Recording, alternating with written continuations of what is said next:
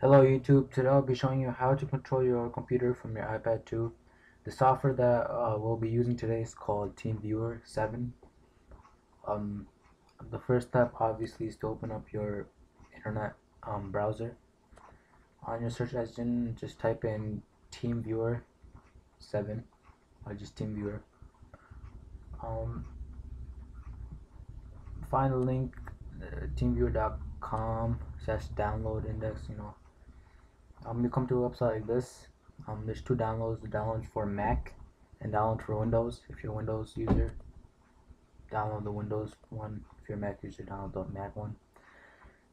First, first you have to press Save File. It'll save the file for you. I'm using Mozilla Firefox, so yeah. Click the Run button. Install it, not run it.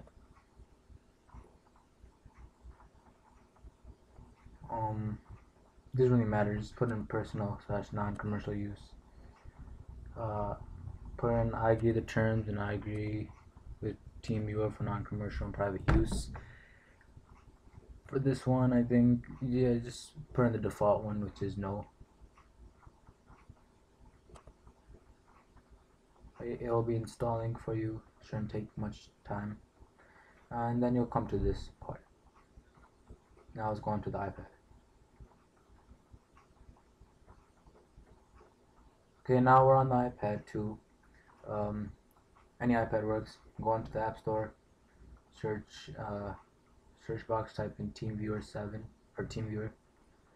Sorry for the bad quality. I have a horrible camera. The result should be the free one. There's only one free one, I think. Yeah. TeamViewer HD. Click the install button. Or press install. Once I type in my password, it'll take a few seconds for it to download or install. Horrible quality. Sorry guys. And that's how the logo is, I guess.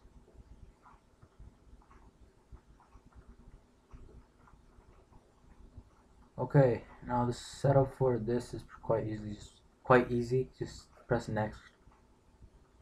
2, 3, 4, and then just click done at the end. Now you can see that you have to find the username, password from your computer. They're all numbers, 6-digit numbers for the pass ID, and the password is just 4 numbers. Remember those numbers and go back to your iPad or iPad 2 or iPad 3 or the new iPad if it ever comes out, and just type in the 6 numbers for your iPad ID and on the 4 digits for your password. Alright, once you're done, just click and yeah, you're done. See, as you can see on the top right corner, that's my actual computer, and then obviously behind it is me controlling the iPad. Right now I'm in the basement, so I'm like 2 floors away from my computer. As you can see, it's quite responsive.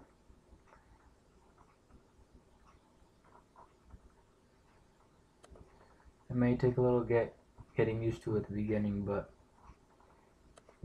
it's pretty fun. You can also use it as like a scare tactic against your sister.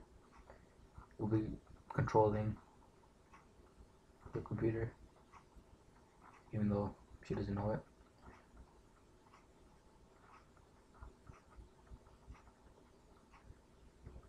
Let's go on NBA.com. Quite responsive. And I'm not sure if this works on iPhone. Yeah, I think it should. I'm pretty sure it does. Androids or Droids, I'm not sure about them. I think they have the feature too. But yeah, as you can see, LeBron photo and LeBron photo on the top right. It's quite good. If I had a better camera, it would be even better quality, trust me. As you can see, I just shut off Cam Stacia. So yeah, that's pretty much it. Thanks for watching, guys.